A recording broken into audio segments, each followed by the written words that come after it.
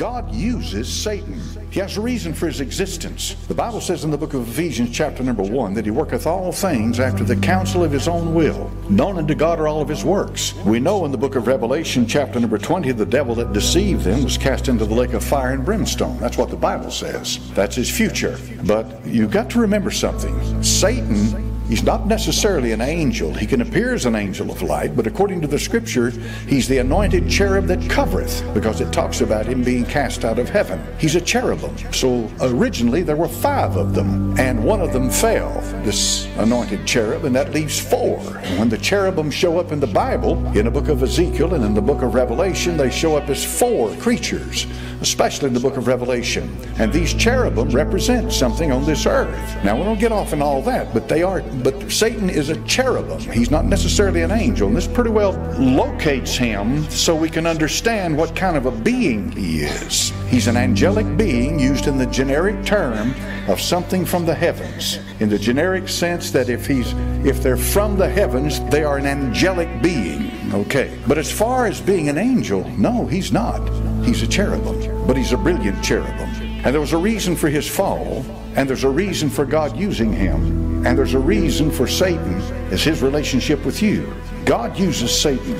Satan uses man. Even though Satan tries to destroy you, when he has thrown everything he has against you, the glory of God is going to shine through. What does it mean, glory of God? What is the glory of God as it relates to a human being? What do you mean when we say glory of God? The glory of God, what's that? Is it a shining light? Is it this great beauty that comes forth from God? These are all natural to him.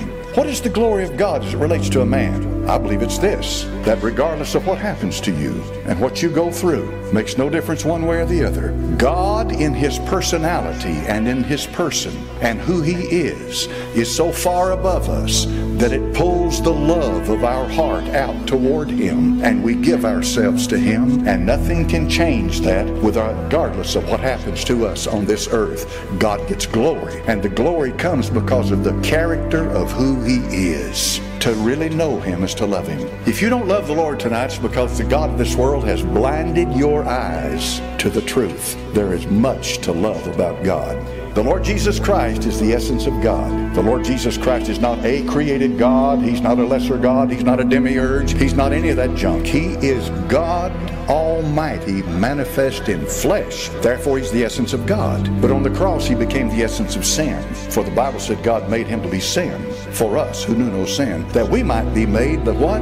Righteousness of God in him. So one of the purposes of God bringing Christ into this world is so that you could be made the righteousness of God in him. And all of the good deeds that you live out while you're on this earth will never match the righteousness of the Son of God and the righteousness of God. You do right thing, and that's akin to righteousness. But the only righteousness that really counts is the righteousness of the Son of God. And when he came into this world, the Lord Jesus came into this world, God manifest as a man. He lived out 33 and a half or a third years on this earth, and he established by his life a righteousness. The God-man, he was righteous with a righteousness that did not exist until he came. The righteousness of God is a thing that has always existed. God has always been righteous. But he proved himself as a man, and that righteousness is what is given to us. He's made into us righteousness. Hallelujah. That's a wonderful thing. Because I'll tell you right now, if I was depending on my righteousness and my good works to get me to heaven, I'd fall like a lead balloon. I just wouldn't make it. Look at the book of Zechariah, chapter number 3 and verse 1. When we come to this righteousness, this is the issue. Satan despises righteousness. Zechariah 3:1, he showed to me Joshua, the high priest, standing before the angel of the Lord, and Satan standing at his right hand to resist him. Notice how Satan is always at this critical juncture where man comes into the presence of God. You don't need Satan, folks, to be a fornicator. You don't need Satan to be a drunk. There's plenty in your flesh to do that. All you got to do is turn you loose and let your flesh be your flesh. You got no problem. You can go straight to the gutter in a heartbeat. So what keeps you right with God is something that's way beyond you, and that's the way it's supposed to be. That's the way it has to be. In order for you to live for God, you've got to see something better than you. There's got to be something above you, right?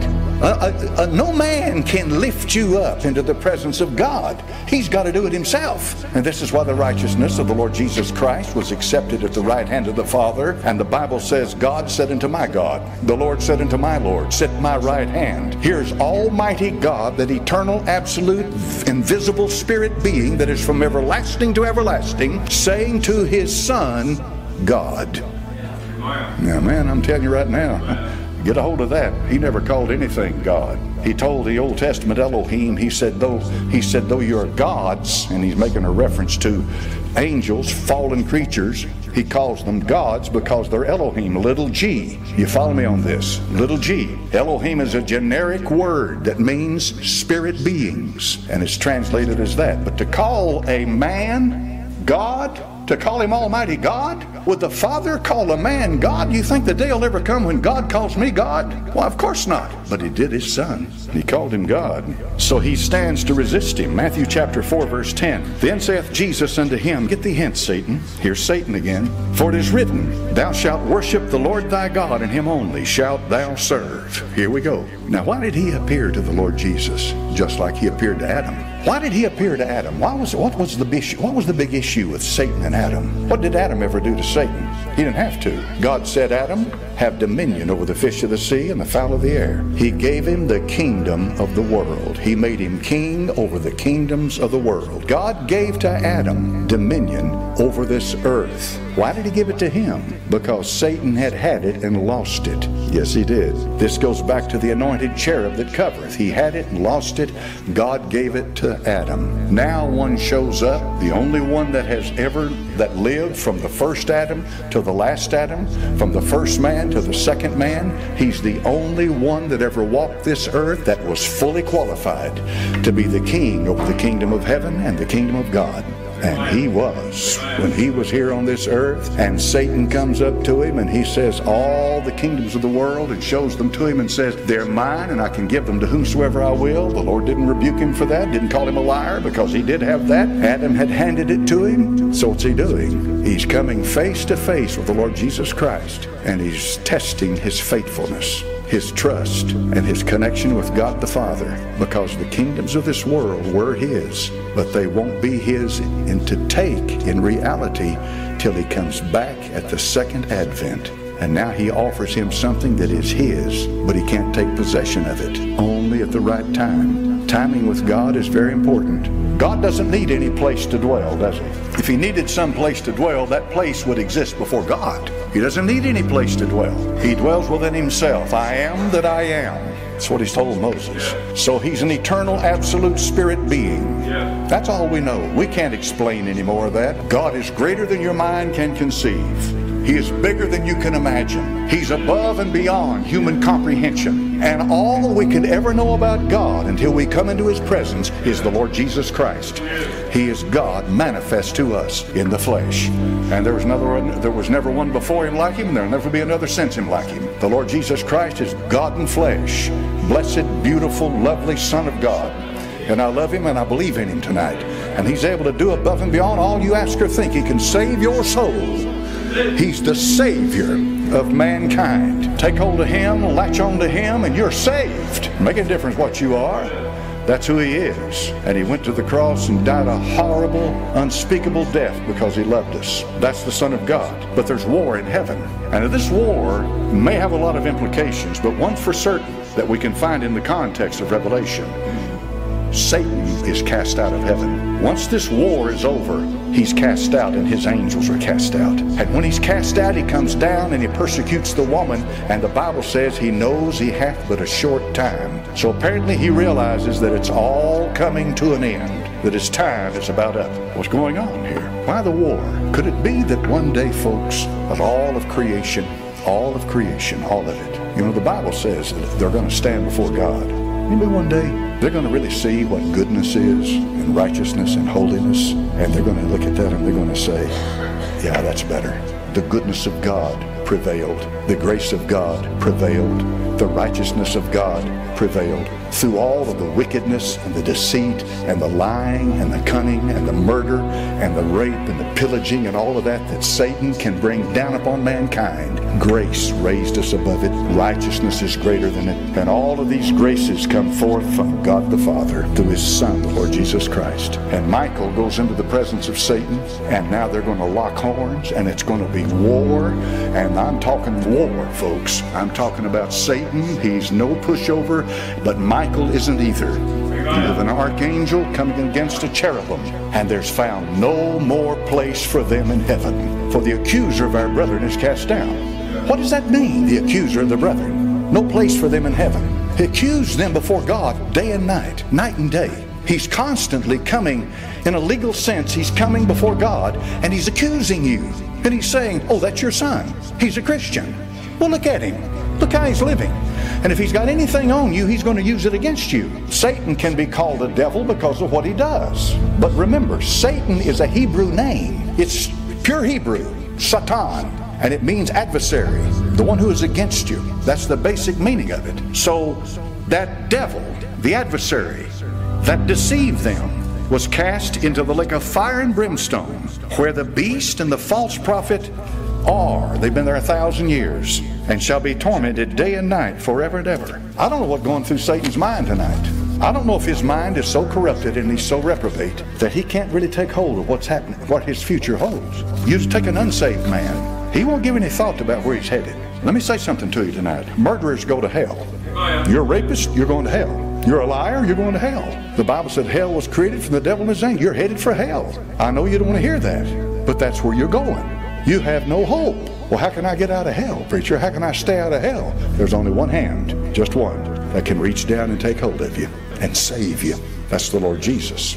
I believe the time is coming, and I believe we're there right now, where they're going to be communicating with beings from above. And they're already doing that. The federal government, piecemeal by piecemeal, they reveal certain things to people, and now they're telling people that they believe that there may very well be extraterrestrial beings. In other words, extraterrestrial simply means of another earth. Terra, Latin terra, means the earth. So extraterrestrial, from another place, from somewhere above. And they're telling people now that we believe that there may be something going on there. They're preparing you. Everything that happens in our lifetime is in preparation for one great deceptive moment. The Bible said in 2 Thessalonians chapter number 2, for this cause. What cause? Because they loved not the truth. That's right. But God sent them a strong delusion that they might be damned. Now, this is the way God judges. You have the truth, you receive the truth, you've been blessed and you've been saved. You've got the truth, you reject the truth, that's your condemnation.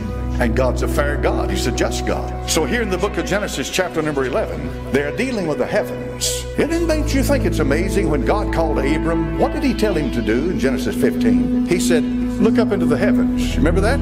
All right, Abraham did. He said, now you go ahead and count them. Abraham said, now Lord, you're messing with me. I mean, who can count? You can't even count them today. Count the stars.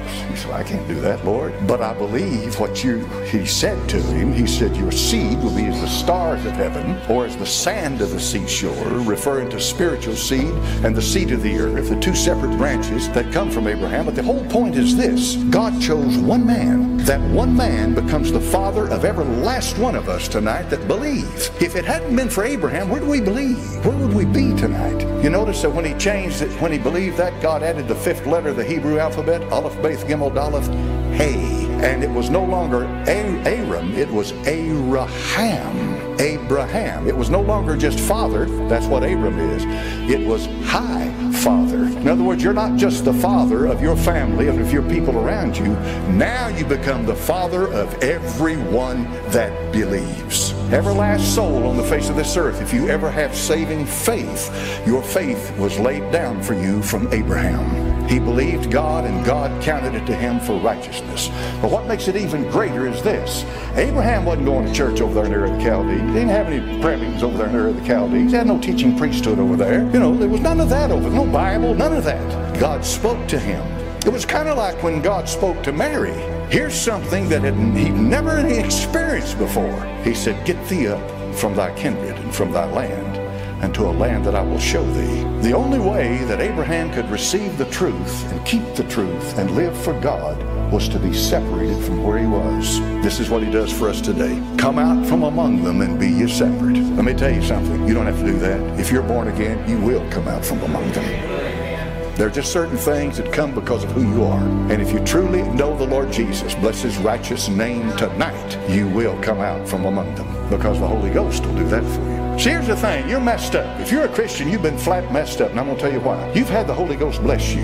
You felt the power of the heavens on high. You know what it is to be born of the Spirit of God and walk in joy and have joy in your soul and walk in victory and thank God for it. And then when you turn your back on the Lord and you get out in the world, you're the most miserable creature on the face of the earth. You are. If you've ever been born of the Spirit of God, you can't just turn around and walk away from God. I just disown God. And you can't disown him. You know, the Old Testament was a type. He said, I've engraven you in the palm of my hand. I've sealed you with the Holy Ghost. That sealing keeps you and marks you. You belong to me. So why don't you just be easy on yourself? Really? I mean, do you like this butting your head against the wall? Just be easy on yourself and start living for God. And then you'll have the blessings of the Lord. Amen. Hey, we're stubborn. Oh, we'll snub up, throw our rattler out on the floor, and kick slats out of our crib, refuse our formula. We can be a big baby, be full of ourselves, and think about nothing but us. Me, my, I've been offended, I'm this, I'm blah, blah, blah, blah, blah. But the truth of the matter is, you know what that altar of God is. You know what it is, and you know what it is to know him. Now, where did he get me and where did he get you? From Babylon. Say, where is Babylon? Walk through that door right there. You're right smack in the middle of it. That's where he called us from. He called us out of Babylon. Now, Ur of the Chaldees is part of the greater Babylon. It's part of the greater culture of Nimrod. He called us away from Nimrod. Which brings me to where we're headed. Because we're headed back to Nimrod. When I say we, I'm speaking in general terms to the earth. I'm not. Thank God I'm listening for a shout. I'm listening for a shout. But the earth is headed for Nimrod. You could preach a message on the second coming of Nimrod and probably be pretty close with it, because another one's going to show up just like him.